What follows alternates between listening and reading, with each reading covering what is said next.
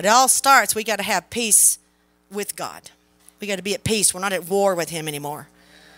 That old trouble, that's what condemnation does. You're not at peace. You feel like there's this battle.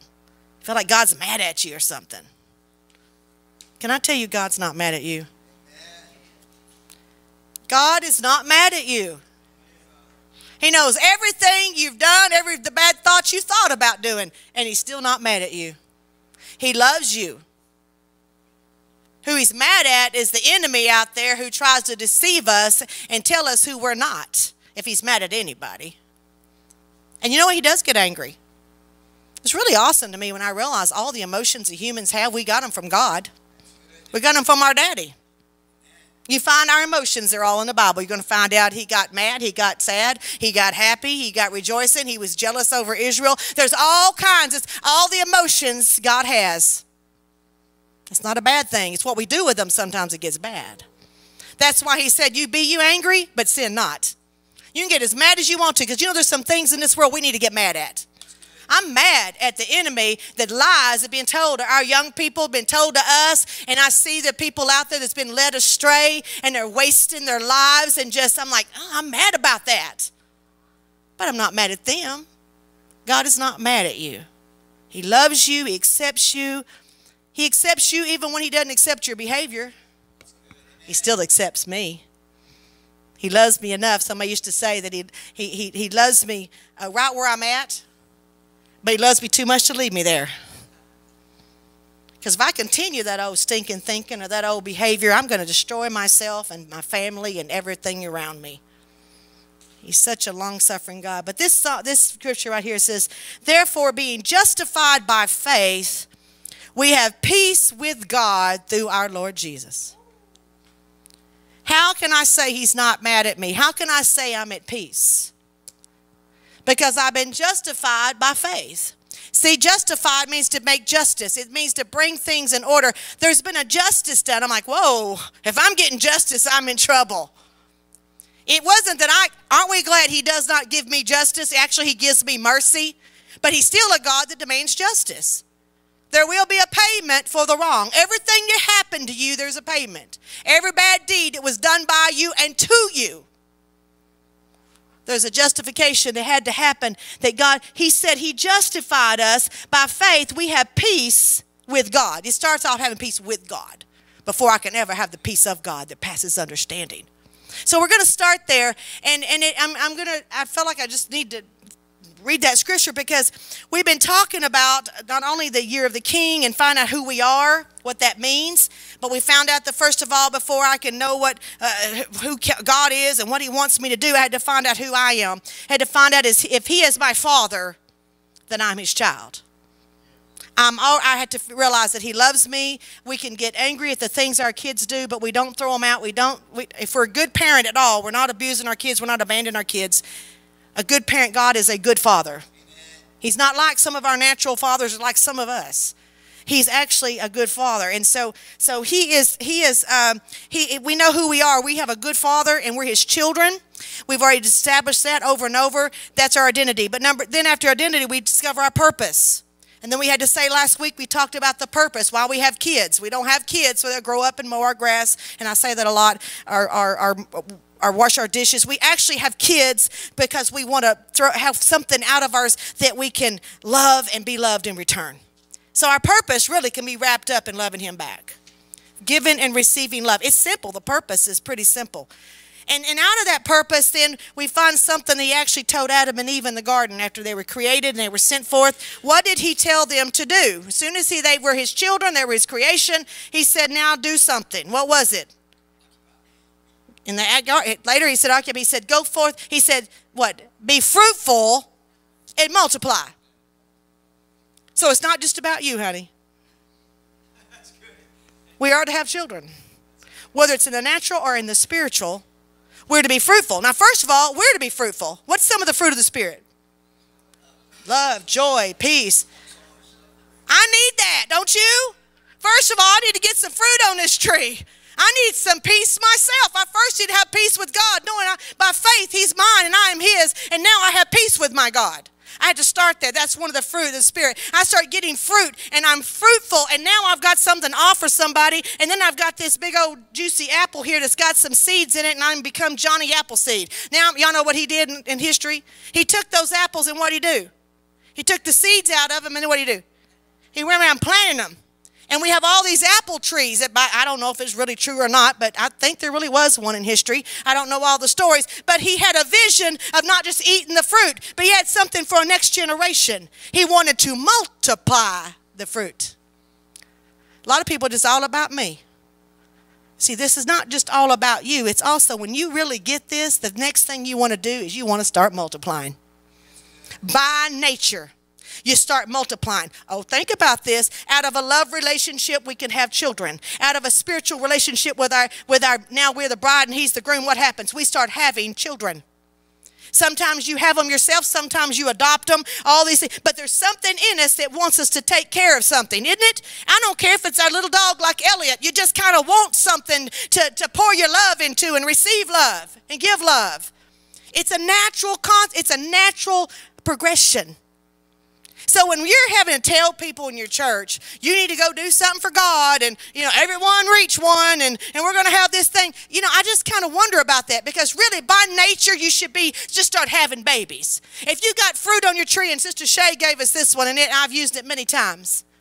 She said we are fruit trees, and fruit, you don't see trees running around taking that limb and just throwing fruit at people.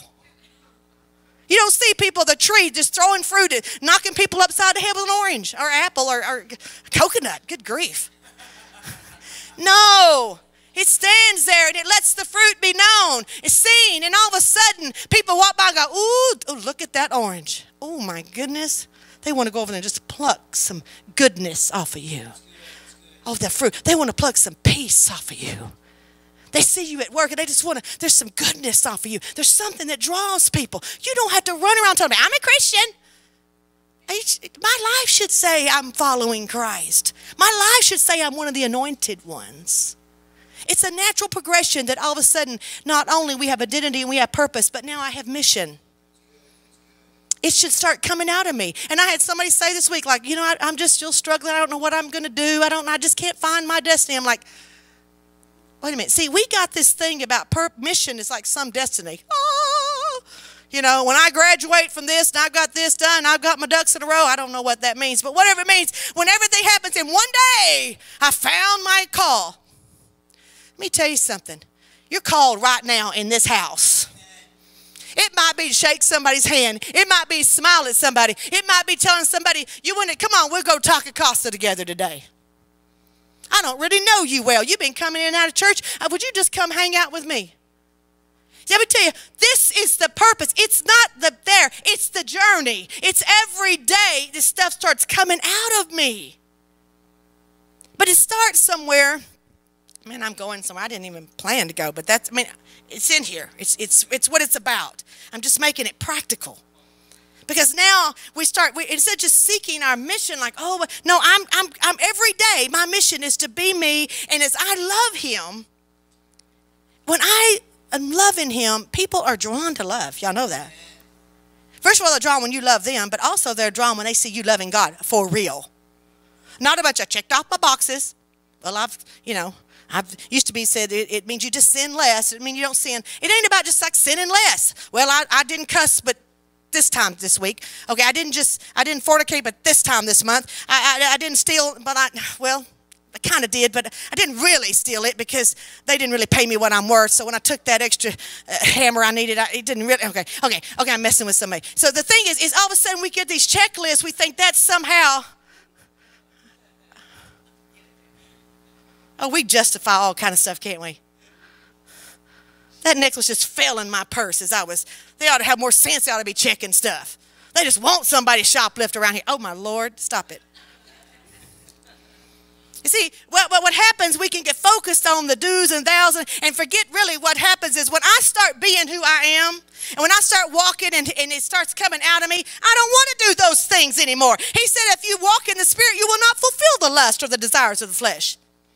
See, all those years, people took all those messages about thou shalt not, and all you need to do is tell them, thou shalt walk in the Spirit, and we're going to have the best church ever could be. Because the reality is, how are you going to level sin out? The Bible says a man knows to do good and don't do it, to him it's sin. Oh, we judge each other and judge ourselves. But the reality is, this is higher than that. It's all of a sudden I'm looking to him and I'm walking and I realize that now who I am. I'm not just anybody. I'm a child of the King.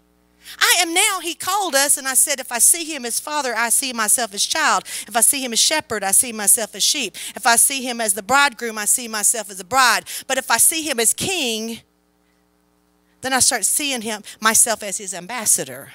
Because now I grew up and I left Daddy's house. Now I'm out here working. Now I got something to do. Now he's saying, I prepared some good works for you to do. He said, from the foundation of the earth. Did y'all know the Bible said that?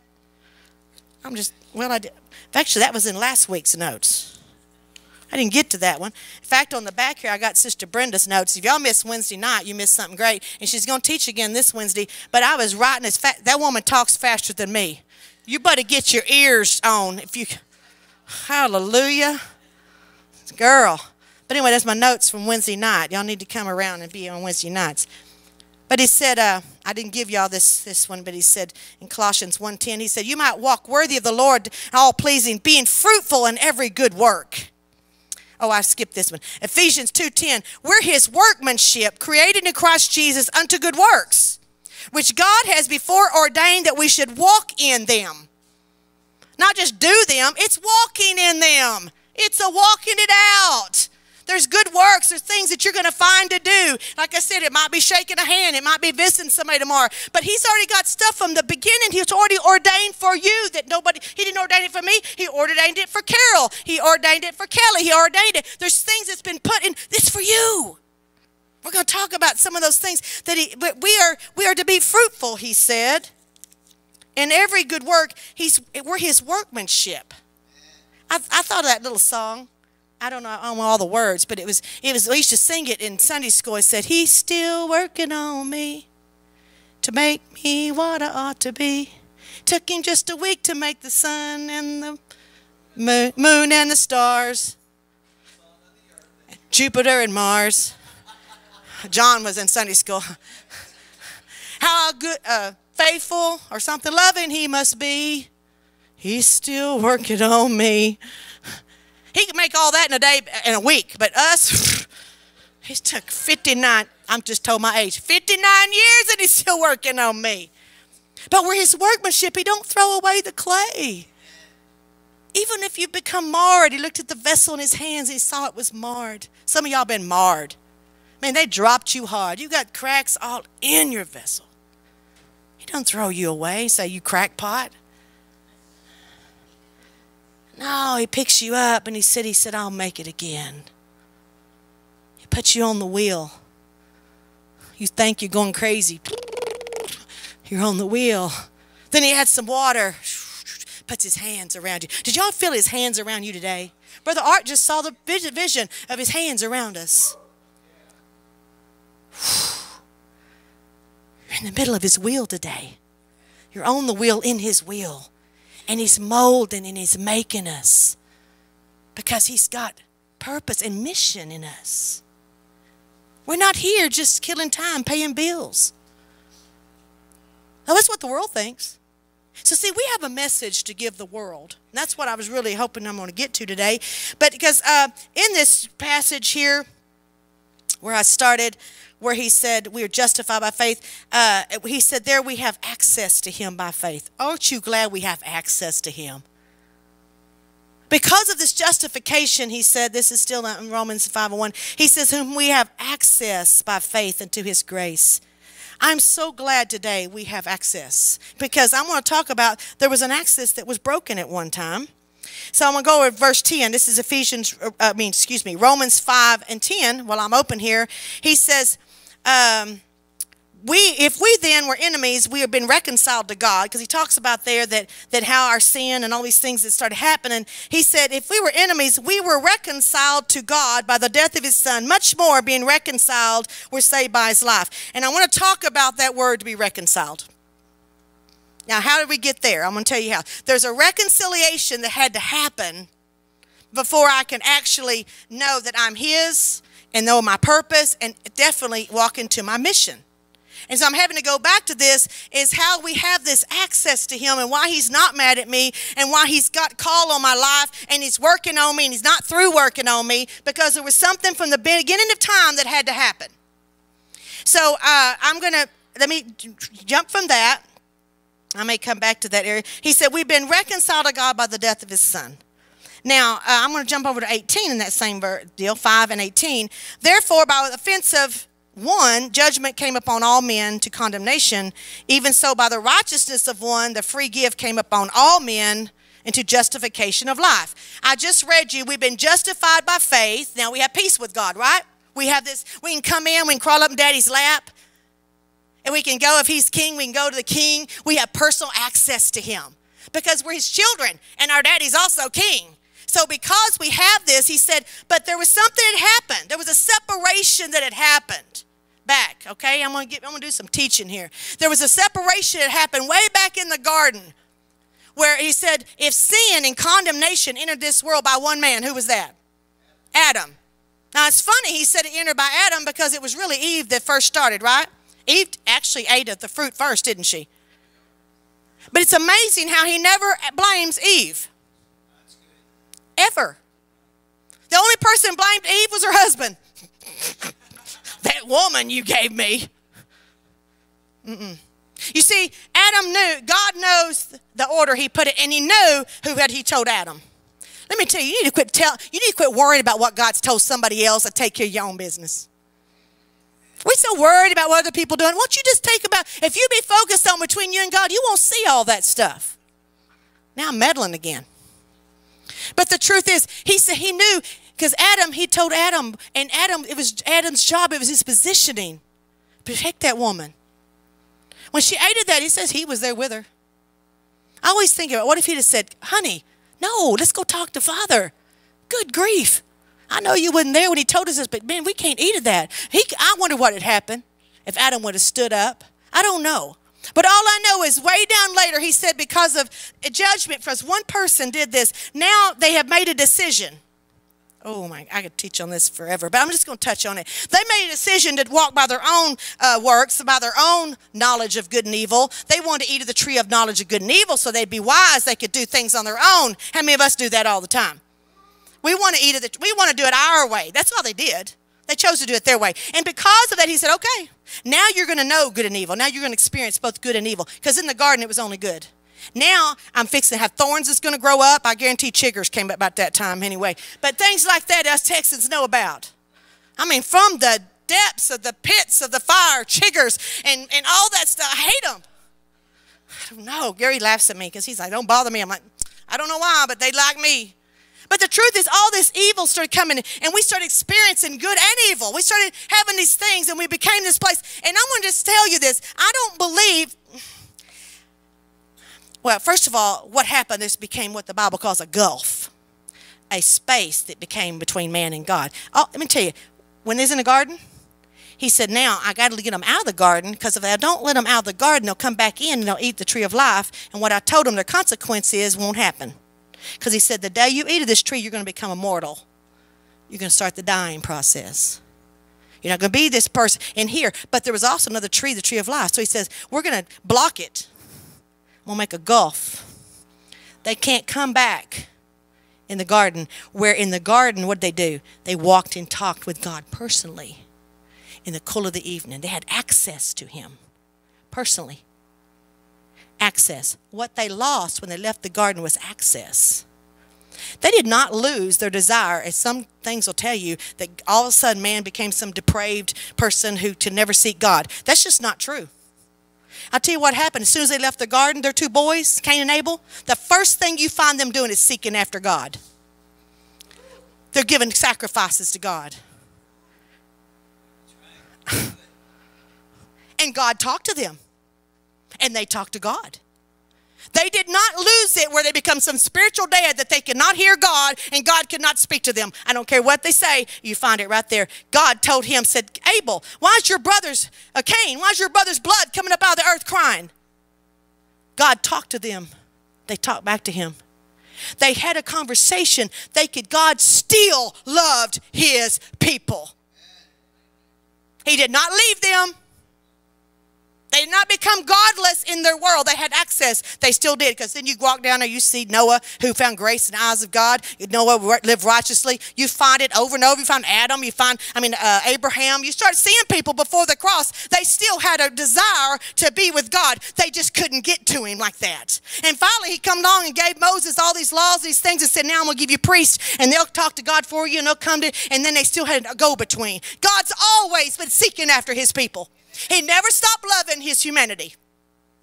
Even this is powerful. If one man's offense brought judgment upon all men to condemnation, then even the righteousness of one, the free gift, came upon all men unto justification of life. Can you say gift came upon all men? Did it say that he came upon just the little good people? Did it say it just came upon my chosen few? It didn't say that. If one man sinned and everybody became sinners, he said, wouldn't it be fair by one man's obedience, which was who? Jesus, that all became... Ooh, it's there. You think it's not? Oh, let me keep reading. Is it hot in here? Am I just on fire? I'm not even going to say what's happening, but whew, some of you women over 40 know. It's okay. Oh, my goodness. Let's just turn over here. Let me just finish there. He goes, for if one man's disobedience, many were made sinners. By the obedience of one, many made righteous. Where over the law entered and fenced my abound. But where sin abounded, grace did much more abound. When my sin abounds, it causes me a lot of consequences when I'm out here doing crazy stuff. But you know what he said? Grace more abounds. That don't make sense. When someone does this wrong, we want to get them double trouble. Oh, my goodness. No, he said, he knew, y'all, he knew us. He knows our fallibilities. We're his. You know how your children are? I don't care how messed up your children are. You'll say, well, you don't know why they're throwing a fit. Because I had to leave early this morning. They didn't get their nap out.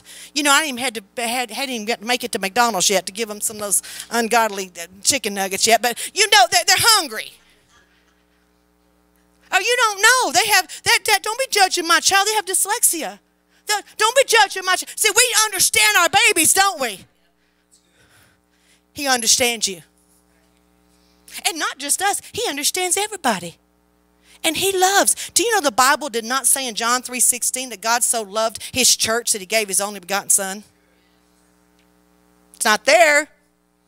My little elect, my little certain people that I've chose from the foundation. It doesn't say that. He so loved the world that he gave. There's been a reconciliation happen.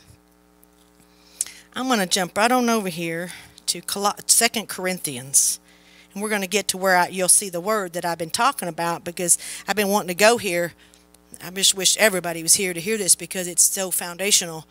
And let's go to 2 Corinthians. I'm going to turn over here to the 5th chapter. There's so much in here. I got half this thing underlined. But we'll jump down here in 18. He said, and all things are of God. All things are of God. Now, I'm going to reflect back to a scripture that I had read last week. I'm still on last week's, man. It's all right. All things are of God. Okay, so I'm just going to read this in Colossians. He said, for by him all things were created that are in heaven, that are in the earth, visible and invisible, whether they be thrones, dominions, principalities, or powers. All things were created by him and for him. Y'all remember me reading that? All things were made by him and for him. All things. Little grasshoppers were made by him and for him. Carol just said chiggers. I don't know about that.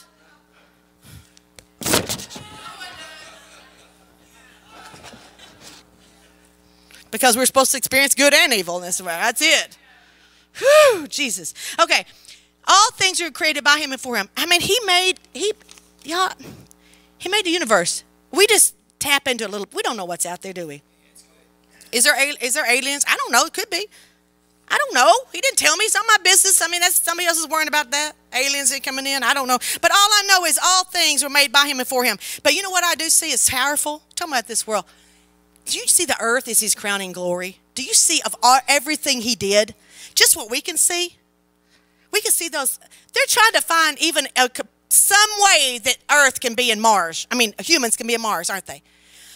None of those places, they can't even find enough oxygen or water, or there's not even a green sprig they can see. But Earth? Earth. Not only has it got all the luscious vegetation, but all the magnificent animals and insects, including chiggers, but not only that, but it's got these human beings that actually create things that we can go take pictures of Mars. And send people to the moon. I mean, look at this earth compared to the rest of it. Just what science can see. There's something special about this world. And the people that he created that we want us to look at a little different. He said, all things are of God, who has reconciled us to himself by Jesus Christ. There's that word reconcile. We're going to talk about what that means. And has given to us. We're talking about mission now. He did this so we could do this. Has given to us the ministry of reconciliation. Whatever that word means. To wit, that God was in Christ reconciling the what? The world to himself, not imputing their trespasses unto them. What? I mean, he didn't write it down on their ledger. Boy, that'll mess with you. He was in Christ reconciling the world to himself. Didn't say just the church or his people or the Israelites or the Jews or his selected people that, you know, that Calvin thinks he chose. But to himself, not imputing their trespasses against them. And has committed unto who? Us. The word of reconciliation. The word. He first talked about this ministry, which means the service. Ministry is a service of reconciliation. But then he committed a word to us. Now then, we are what? Ambassadors for Christ, because of that first part there. We're ambassadors of Christ through God, as though God did beseech you by us, Paul's talking. We pray to you in Christ's stead. Instead of Christ, we read this one last week. Instead of Christ now, because he said, I give you the ministry of reconciliation. So now I've been beseeching you. I'm beseeching you now. Means I'm calling you. I'm teaching you. I'm calling you. I'm beseeching. I pray in Christ's stead, you be reconciled to God. For he hath made him to be sin for us who knew no sin, that we might be the righteousness of God in him. Now it says two things. It said, first of all, he's already reconciled the earth to himself. Then he says he's give us the word of reconciliation that we might be reconciled to God. Well, wait a minute. Which is it? Has he done it? What's he done and what needs to be done? That's the question. We need to talk about what he did. He said, I just reconciled the world to me. I made him that knew no sin to be sin for us, that now we could be righteousness. What happened? There was an exchange right there. Well, it's kind of interesting because if you look up, hit the Greek, if you got the little app on your phone that I've got that I can just mash and see what that really meant. Actually, when you look up the word, the first place it's the word it says about reconciled, it says exchange. There's an exchange made. He took Christ, who was the perfect, lived with no sin, the spotless lamb, and put it in the place of Pam. And put me over here. Not just Pam, but the world. He reconciled the world. He took Christ, who was the one who, because of one man's disobedience, condemnation and sin came. Now Jesus is obedience because he was the perfect one. Now we are all counted righteousness. We now have this access to God as though we were a spotless lamb that can come right into the throne room of God and not be struck by lightning. There's people say, I can't come to that church, Pastor. If I did, it'd fall down, be struck by lightning. What they're saying is they have condemnation. They don't understand who they are yet. But see right here, he said, in Christ. Now I am an ambassador. So let's talk about these. We already talked about what an ambassador is. That means somebody that goes instead of somebody. We send ambassadors to Mexico instead of the president, or over to Russia or to China or to wherever. In the stead of the president, we have ambassadors, right? They go in his stead. That's who we are now. We've been talking about, we go in Christ's stead to work tomorrow, and we're the hands and feet of Jesus. He's not walking around in sandals anymore. I said it last week. He's walking around in our feet. It's now our hands, our mouth. I'm going to beseech you, as Paul said. We're the ones been calling you. Christ has already gone on, but now he's in us through the Holy Spirit. We're beseeching you in Christ's stead. But there's a reconciliation. Now, the word, it means to be a swap, but let's look at this word. There's more to it. The first word I thought about was reconciliation. I thought about divorces. One of the reasons for divorce, people say they have what is it? Irreconcilable differences. Irreconcilable differences. That means we have a difference that we just can't work through. We just can't reconcile this. We just can't. We can't bring this to a place of evenness. There's not going to be no even exchange here. We just can't get past this one. He did it one too many times. She said it one too many times. They used that. They spent our money one too many. They cheated. Whatever it is, it's irreconcilable. We can't do it. So they split. There's that word. Brother Art, on Monday night, we were talking about this a little bit at our Monday night group. Brother Art says, when I used to own a business, I had an accountant that come in, about, I guess, every year, however often, and he said he reconciled the books. The accountant would come in and reconcile my books. So what does that mean? It means you took two sets of books. It's like this. You reconcile your checkbook. Now, half of us don't even use checkbooks anymore. But the truth is, you reconciled your checkbook. That means you took once you've seen what you've been writing down. Your balance says you have $1,000. Then you get the bank statement and it says you have a negative 100. You know, you're like, wait a minute. We're going to balance the books here. Something ain't right. I forgot to write down a couple of those checks. Gary, what was that Cabela's bag I saw in there? Okay. Y'all know, okay. Well, it's hunting season. Well, it's not yet, thank God. Well, okay. The thing is it's not balancing. You know, come in and reconcile the books and find out where the problem is. There's a deficit somewhere. Something ain't jiving. That's where we were with God. One man's sin, all of our sins and all of our junk and every one of us. But he come in and he reconciled. He balanced the books by exchanging him that knew no sin for those that us. And he exchanged them and he made us reconciled. He brought us together back to God's presence. Now that I can say he's not mad at me, he loves me. I've already settled that. I'm his and he is mine. Now I can get busy going and doing his work. I can get busy loving him, being loved, and then loving other people in his stead. Now I can go be an ambassador because he's already reconciled some things. Does that make sense to y'all?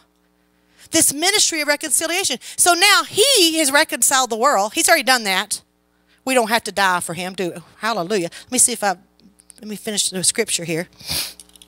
I may have already read all that. I think I did. Okay, because then he said, I've given you the word of reconciliation. What does that mean? How am I an ambassador going out and giving the word of reconciliation? That word is the gospel. It's the good news. That means now what I do, it's my job. Now that y'all understand hopefully y'all understand what reconcile even means, that you can know that he's already reconciled the world. No matter who I run into in Walmart tomorrow, whoever, I don't care if the sorriest person in your family, you're like, they ain't ever turning to God. Don't ever say never. Because you know this, the people with the biggest mask, the biggest pain, and the biggest stuff is usually those that have a heart in there. They are hurting in there. And they're needing the great counselor. They're needing the healer. They need the fruit you have. They need some long suffering represented to God to them. If God loves you. So, just lost my train of thought. Hang on, let me get a drink of water here.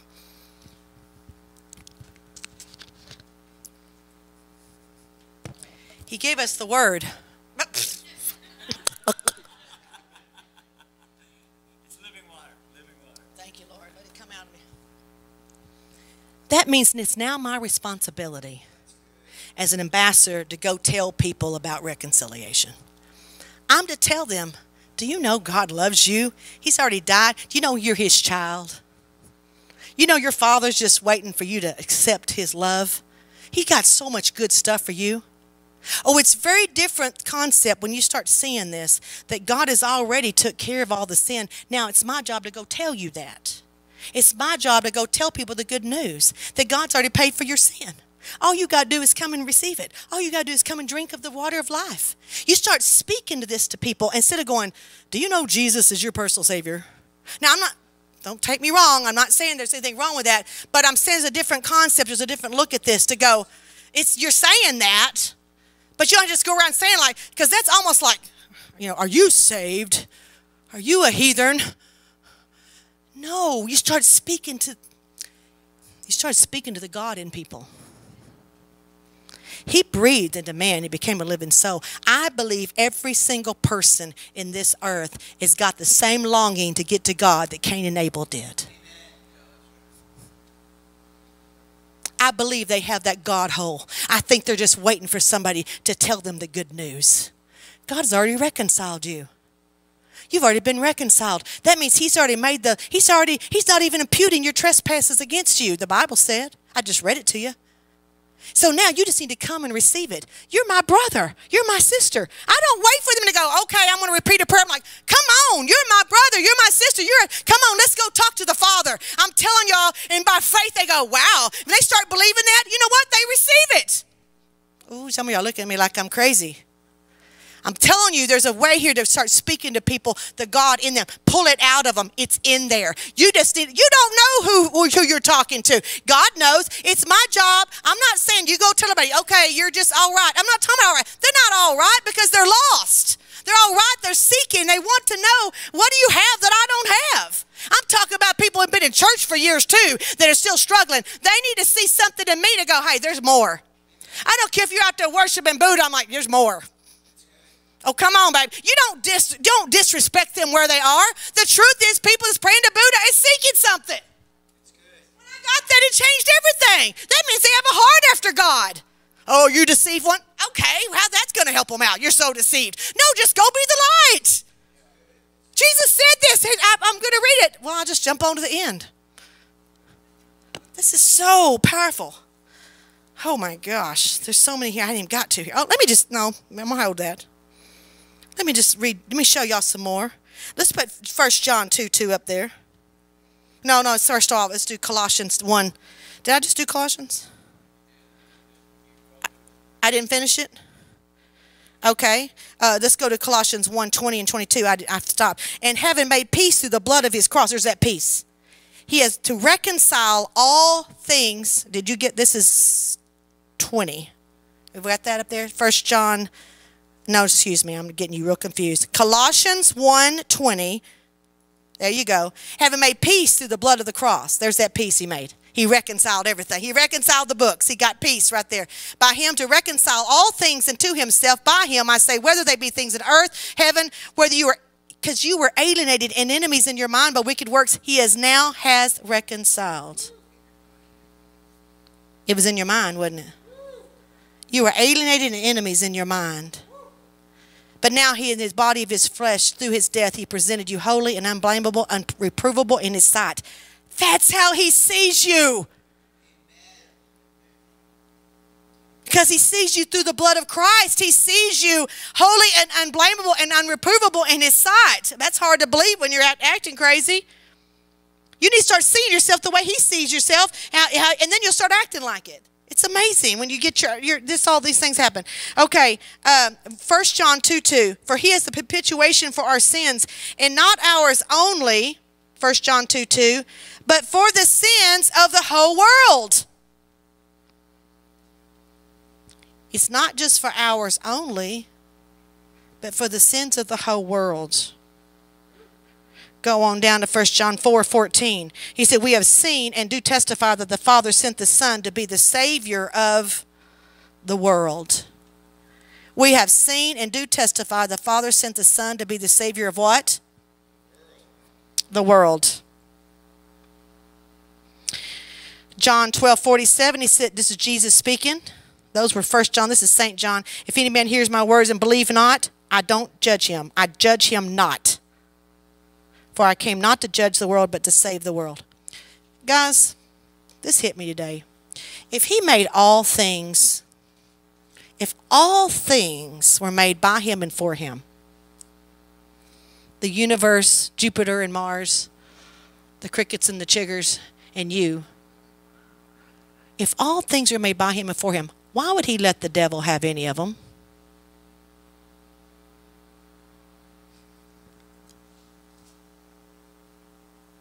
I'll leave that hanging in the air.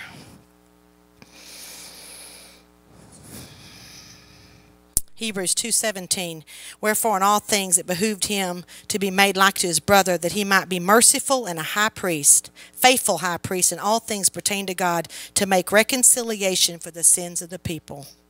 Did y'all know it was in here this many times? And this is just a few of them. Over and over he tells us he made reconciliation. Colossians 2:14, blotting out the handwriting of the ordinances that was against us, which was contrary to us, he nailed it. He took it out of the way, nailing it to the cross. Whatever you've done. Do you know when they killed somebody, they took a death sentence, and they do this even today in Texas, that does a lot of death sentence, but they have to read the offense. They don't just go out here and electrocute somebody or give them lethal injection or back there hang them or to crucify them. On the cross, where they crucified them, they put a paper that said, this is why they're dying. So people walk by and go, ooh, what'd they do? On that list, it would say they murdered somebody or they raped somebody or they did this or this. It was, listen, it was an ordinances against them. It was a written paper that said, this is what they're guilty of. What would yours look like? Some of y'all will wrap around this block 3 times. He said, whatever was written in your life and in your past, whatever, it was put on that cross and it's already been reconciled. He paid the price. He took your place on the cross. There was an exchange, a reconciliation to say he blotted out. His blood just washed it away. Whatever's written in that book against you, he even said for the world, not imputing their sins against them. I already read you that. Everything. God so loved the world that he gave his only begotten Son, that whosoever would believe in him. See, what he wants us to do is be his ambassadors and help people believe in him. To believe in the reconciliation. I have a word. I need to tell people. And let me tell you how I think it works. I don't think it's about running out here and just trying to do all this checking off boxes and I've got to go reach this person. I'm going to go do this. I'm going to knock every door. And there's nothing wrong with knocking doors. If God tells you do it, do it. But the reality is, if I'm a fruit tree, I believe that wherever I go, the people that are supposed to come into my hand will come into my hand. I don't believe I had to run chase them down. I believe he takes me to them. And if he has to send me across the sea, he can bring me into their path. Because, see, let me just straighten up a couple things. I've got down here, I want to just touch on this for a second. There's some scriptures in the Bible that indicate, if you don't know the context, it can indicate that God has only chosen certain people to be saved. They're in there. It looks that way. He talks about his elect. He talks about his chosen.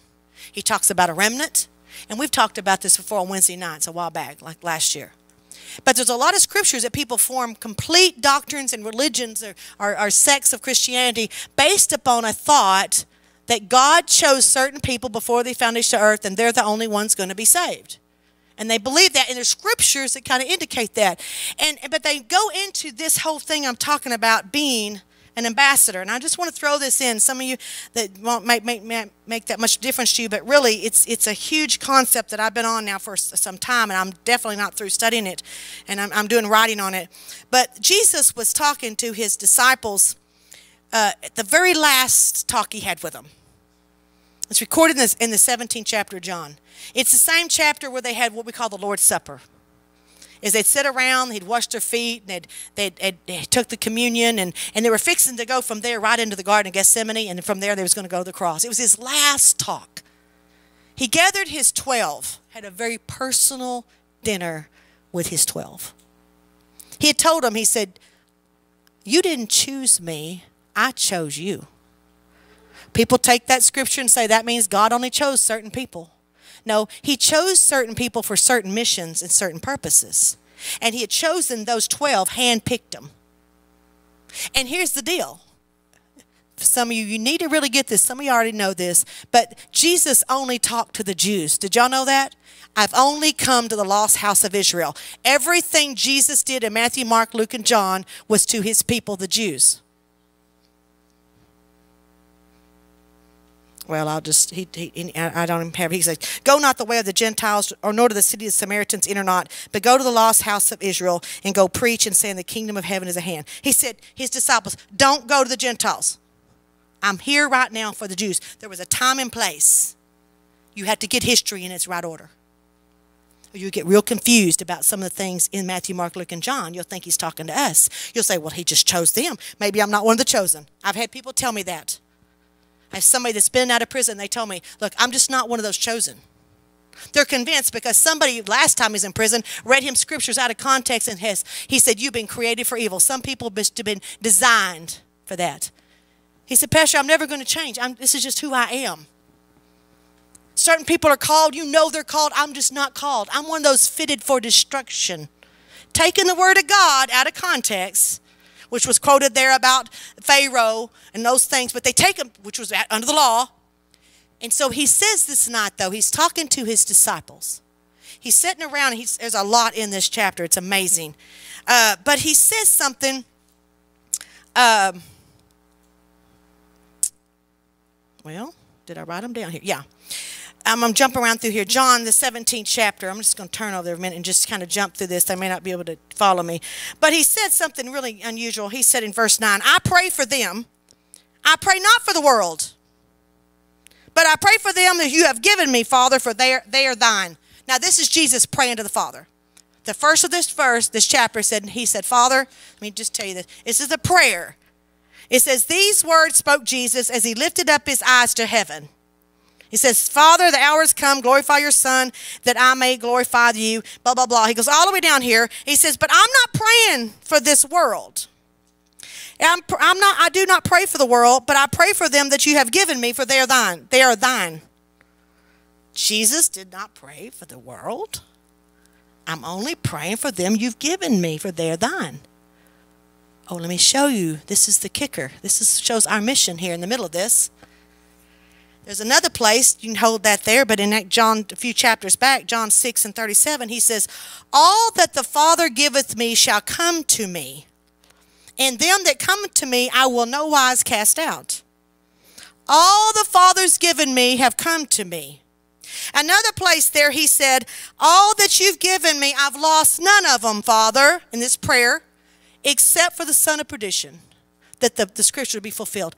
Everybody you've given me, I've not lost any of them, except Judas, because that was prophesied was going to happen. I'm not praying for the whole world today. I'm praying for those you've given me, and those you've given me, they've come to me because you gave them to me. Okay, who is he talking about? Romans 9:27, it says, Elias cried concerning Israel, though the number of the children of Israel be as the sand of the sea, only a remnant will be saved. For if the Lord had Sabbath and not left us a seed, we'd been as Sodom and Gomorrah. We'd all been gone. And I'm getting you somewhere. Hang with me. Romans 11:5 says, even this present time there's a remnant according to the election of grace. What then? Has Israel not obtained what he sought for? No, the election has obtained it, and the rest were blinded. Okay, now I'm going to give you the answer. Those he's talking about right there is the Jews. And he said, well, I walked on this earth these 33 and a half years. But during his ministry, he said, Father, everybody that was supposed to come to me, you've brought them to me. I've walked around this earth, and everybody, they came, and I've not cast them out, and they're here, and I've lost none of them. See, I'm going to say, if we're the hands and feet of Jesus, I believe this, I'm going to show you, this applies to us. that God has got your life, and there's certain people I believe that you're going to walk into them. You're going to run into them, and you won't lose them because you're going to be looking for them, and God's going to bring them into your sphere of influence. That's the ministry of reconciliation. He said, for I am in the world, so are you in the world now. Now, let me finish this part. He said, now, I'm not praying tonight for all of them. I'm only praying for these 12 in this room and those that you've given me. I'm not praying for them. Then he goes on, and this is the scripture that's so powerful that transfers it to us. He says, okay, we're in John 17, and you jump over. That was verse 9. He said, verse 20, neither do I pray for these alone. Now he's further continuing his prayer. At that point, he's only praying for the lost house of Israel, those you've given me, the ones that's come to me that I've not lost. They're my personal ministry. Do you know Jesus did not reach the whole world? He stayed with a little, how many miles was it? Just a short mile, little thing. Jesus lived his whole life, walked around. He was very limited. He only talked to certain people, certain times that came in his life. There was crowds, there was different people, but he had his life, and he reached certain people. Now he says, but now I'm not just going to pray for them. He said, but alone, but this is verse 20. But I'm also going to pray for those that believe on me through their word. He said, I've got 12 sitting here. I'm praying for them. I've done my work, Father. Now they are going to go out, and they're going to reach the whole world. He said, now I'm praying for those that are going to come to you through their word, through Tony's word, through Tiffany's word, through Shay's word. Do you see the plan? Jesus did his. He's a model. He walked around. He says, and this was in the verse, as I am in the world. He said, as long as I'm in the world, I'm the light of the world. But when I leave, then what happens? He said, ye are the light of the world. Now you are the city, sit on the hill. And he said, greater works will you do because I go to the Father. He said, my flesh is now laid down. I've set down the right hand. Now my spirit's coming. And through that, you're going to do more works. You're going to do greater works. What does that mean? Pam's going to reach however many in her life. Kelly's going to reach however many in her life. David's going to reach him in his life. There's greater works because there's more little Jesuses running around all over the earth. We're ambassadors from the King. We have a mission. I'm to run around and multiply and tell people he's already reconciled you. I'm going to go out and love people to him. And I'm not just going to talk it. I'm going to walk it. I'm going to love people. I'm going to be long-suffering. And everybody I see, I'm going to treat them like one of God's children. I don't care your worst enemy. He said, pray for them. You do good for evil. And in doing so, you'll turn things around. This fire, the purifying fire of God can come upon them. If you'll do good for evil, we have been given an ambassadorship. I've been told to do something, and this is what I am. I am now, as long as I'm in the world, I'm the light of the world. But the next one says, but now you are in the world, now you are the light of the world. We have got a work to do. This is amazing, and it's not even work. I do it from a place of rest. I just walk around being alive, being the best mama. The sister that told me this, I don't find my purpose. I said, what do you really want to do? She said, I want to stay home and take care of my babies. I said, there is no greater mission and calling in the whole world. You sit at home and take care of your babies. You let your husband take care of things. Let him pay the bills. And if you have to downgrade, whatever you have to do, find the way, sister. Don't tell God it ain't possible. I have to leave my kids. You may not have to leave your kids, but if God calls you to do something, there's nothing going to stop it. You work it out. You say, Lord, I know you got a purpose and a will, and my main calling is right here. Oh, we get the world's philosophy. Oh, everybody's got to run out. Our women don't feel like they're nobody. I remember when I quit, I worked for 25 years. After I was no longer Chaplain Wiebe, I got one of my guys here. After that, I first time I answered the phone, and they said, Chaplain Wiebe. They go, oh, no, you're not Chaplain Wiebe. I don't know what to call you. I'm like, yes, I am Chaplain Wiebe. First time I had to put on an application, unemployed, I'm like, what? Man, I just felt like I lost my identity because I'd wrapped my identity about who I was in my title. I had to be able to just be Pam. See, this world puts stuff on us. We didn't know what this is really about. I'm the light of the world. I'm his ambassador. He reconciled me. He sees me as holy and blameless. He's already got that taken care of. But the issue is, I go on, I didn't read all that. He goes, but if grace abounds, he goes, then should we just continue in sin that grace should abound? Oh, do we just go on and keep doing what I'm doing? Okay, see how that works for you. He said, no, God forbid. Why would we want to continue in that damaging, crazy lifestyle just because I can? He loves me. I'll go out and do what I do. Well, okay, there I go. Stop doing the gangster walk. Okay, I start acting. No, if that's my attitude, I need to go check and see what's going on in here. No, I need to fall in love with Jesus. Because he said, when you love me, you'll keep my commandments. When you love me, you cannot help but want to go out and serve somebody. You fall in love with Jesus, people come to church with you because they go, where do you go to church? Something different about you. I'll tell you what worries me. When you've been sitting in church for years, you see people, you see who brings people to church, don't you? It's usually people who just got saved or just found this church. Oh, I've been looking for this church all my life. They tell all their friends and family. Look at Eddie. He just fills up the whole section. It's because you're excited. It's because find me grateful. Find me thankful. But what happens, we get real ungrateful and real unthankful and start picking around and we forget what it's all about. And it becomes about me and I become very unfruitful. Not only I'm not having babies, but I ain't got much peace and joy. Because I'm telling you something, if I had some peace and joy and long suffering, goodness, all that kind of stuff, I'd be bringing people, they're going to be following me. I want to go where you go. That's good. They follow Jesus. Why? Even if they're coming for the loaves and the fishes, they see loaves and fishes. They see miracles. Let God weed out everything else. You guys that come, you find Monday nights, you tell everybody about Monday nights. Because you found a treasure. When you found this church, it was a treasure. Why are you holding on to the treasure and not willing to talk about it to people? You know why? Because we think it's our responsibility to save them. It's our responsibility. I got to say all this little stuff. You don't say nothing. Just be like the man that was blind. I was blind, but now I see. I don't understand all that stuff, but I know what God did for me. That's being a light. That's being as he is in the world, so am I. He said, now you are in the world. Jesus, and brother, I think it was Brother Linda quoted it this morning, one of them about the glory. He said, I've given, Father, as you give me the glory, now I have this, and now I'm going to be the glory. He said, now Jesus says, you give it to me, I give it to them. He said, neither I pray for these alone, but I pray for those who believe on me through his word. Through his word. The word of reconciliation.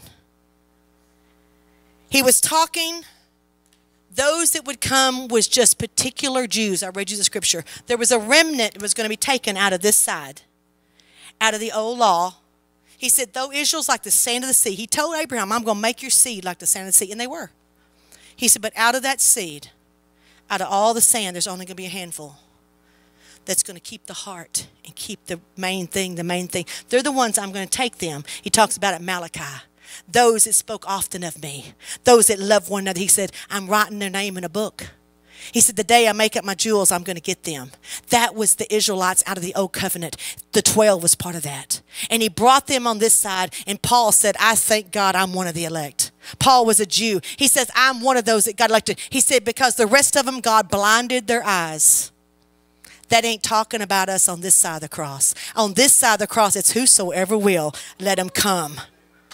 On that side of the cross, it was all about the law. There was a chosen people. But even those chosen, he brought them out. He said, I'm going to go back and get them.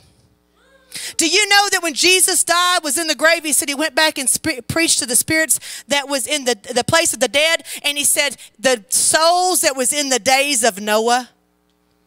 Do you know that Jesus loved those people that was beating on the side of Noah's ark saying, let me in?